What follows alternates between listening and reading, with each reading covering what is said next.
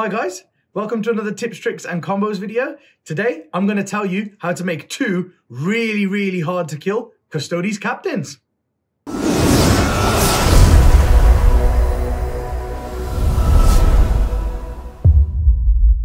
If you're enjoying these videos, guys, and you haven't already, hit the subscribe button and the notifications bell just below so you know each time I release one of these videos.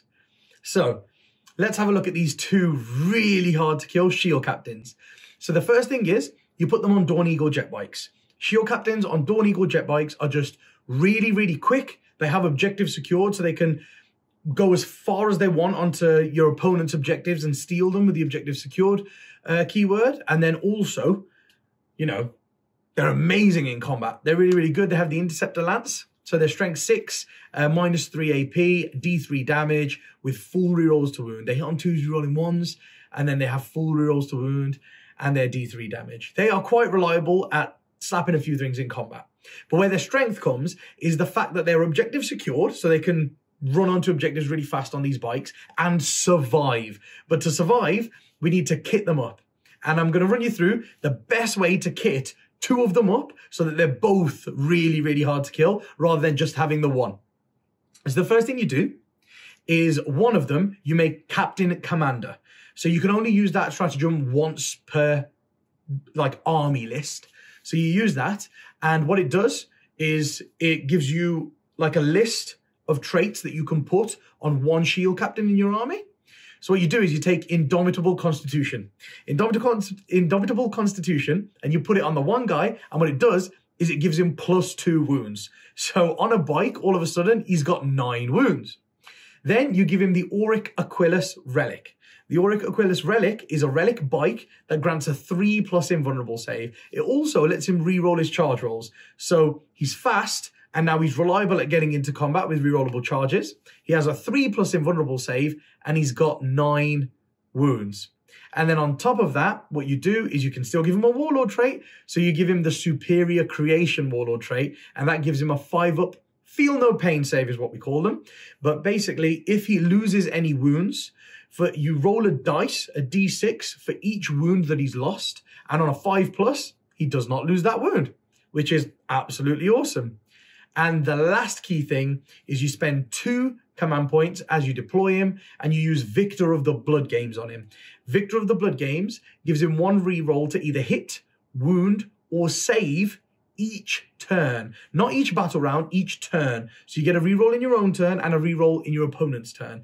The key thing is, in your own turn, you can normally use it on whatever you like, but in your opponent's turn, you use it for a saving throw. You save it to make a saving throw with him. So he's got a 3+ invulnerable save with his relic, with a reroll from Victor of the Blood Games, and then he's got 9 wounds and a 5-up Feel No Pain.